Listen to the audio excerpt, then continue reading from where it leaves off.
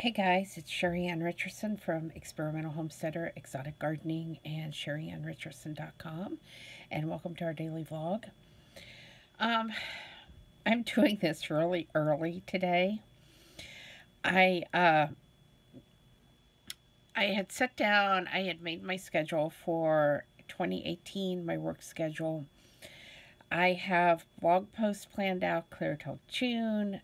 You know, my daily schedule set up, everything going really great. My cousin Wendy called yesterday afternoon, and we went up to Fort Wayne to do some shopping and out to eat at a place called Smoky Bones. She actually bought my meal for me, which I really appreciated and was very, very nice. And I have to tell you, that food was absolutely delicious. I really enjoyed it. It did have a smoked taste. I ordered ribs and chicken wings. I couldn't think there for a minute, with buffalo sauce. And I had a baked potato. We had fried green tomatoes, which were absolutely delicious. And I had some cinnamon apples. So, and they had a passion fruit tea, unsweetened, that I had. And it was just fabulous. I brought 4 of the chicken wings home, and I'm going to have those for lunch today. If I'm not a frozen ice cube, it is really, really cold. Um, Jeff got up this morning and the car would not start. So he went out and tried the truck. The truck would not start. He tried the other car. The other car wouldn't start.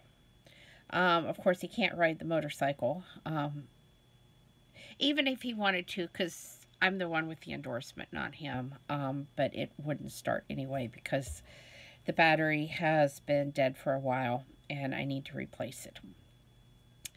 But I was sitting here thinking, 4 vehicles and not a one that will start. Um, it's this cold weather. So I was trying to think who is online at 4:30 in the morning that I can call to try to get him to work by 5. We knew he was going to be late. We don't know how that's going to affect his holiday pay. So he may have lost it. Not much we can do about it. But I started messaging everybody and, trying to see who was up. And I got a hold of Kevin, and he said his vehicle wouldn't start yesterday, but he was really, really sick. And if it wasn't going to start yesterday, it sure wasn't going to start this morning. And finally, a friend of mine woke up. I don't know if I woke her up or if she just woke up. But she came and got Jeff and took him to work. So I'm very thankful for that because at least he'll get a few hours in today. And when he gets home tonight, hopefully he can get the car going. When I talked to Kevin, he said it was 31 below zero. Of course, that's with wind chill. Jeff didn't think it was quite that cold. But since we don't watch the news and really everything that I get as far as information is on Facebook, I don't really know how cold it is out there other than I can tell you it is really cold. Like I said, none of the 3 vehicles that he tried would do anything. And the battery in the car that he normally drives is not that old, so it should have turned over. I don't know how old the batteries are in the other vehicles, but I don't think they're more than a couple years old either. So, and I know the truck has the cold cranking amps in it, and just nothing. So I know it's really cold in the house, and we've got the heat cranked all the way up. I don't even want the heat bill when it comes in, because, like I said, we have it cranked all the way up. I have layers of clothing on. I'm sitting under a blanket and I'm still cold in here. So that tells you what it's like outside. And we do have good insulation in the house. So, like I said, it's just the weather. I didn't really notice much when I was out with Wendy yesterday, but we were in town in Fort Wayne because we were at shopping centers and we were just in and out of the car really quick. So, there's definitely a difference between being in town and in a parking lot where you're in and out versus where we live in the county where it's pretty well open. We do have some houses around us and, of course, the water company next door, but it's still pretty well open. I do think 2018 started on a really positive note, which I'm happy about. Yesterday was actually the best New Year's Day that I have ever had.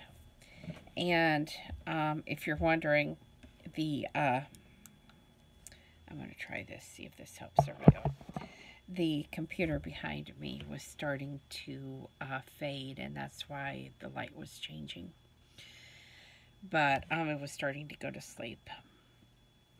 But like I said, we're just going to see how it goes. I did get a new blog post up yesterday, and I'm going to look so I get this title just right, or I guarantee the title will be wrong. It is 10 tips for perfect cast iron fried chicken. So I'm starting to do some of the mind mapping that I learned about in Dolly Freeman's 5-day challenge that I took. I will be starting her masterclass in February, and I'm really looking forward to that. I'm really looking forward to where the new things that I have learned and the new SEO plugin for Pinterest and all of this is going to take my blog in 2018. I definitely have a plan, and this is the first year that I've gone into the new year with a definite plan that I felt pretty positive about, so that's good. I do need to work a little more on the plan for the vlog. And I have not got that far yet. That's really what it boils down to. So I'm taking it one thing at a time and one step at a time and one day at a time. And trying to remain very positive in the process, which sometimes is a lot easier said than done. But like I said, I am thankful for yesterday. I'm thankful that someone came and got Jeff and took him to work this morning. And I don't know what time he'll be home because I don't know if he's going to have the opportunity for some overtime. But we'll see.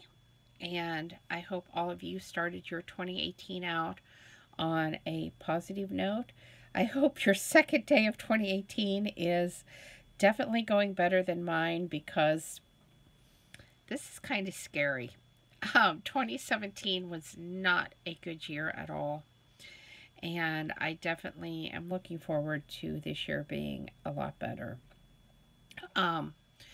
With that said, I do want to remind you that over on Experimental Homesteader, I do have a lot of free downloads. I am still running my free 10-lesson homesteading e-course if you're interested. I have a book in the sidebar called Preparing for Shortage. It's always good to be prepared, even if you don't plan on having a shortage, because just like today, I wish I would have had an extra battery.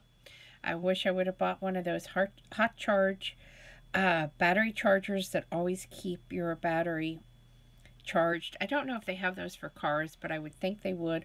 I know they have it for motorcycles because I've thought about getting one.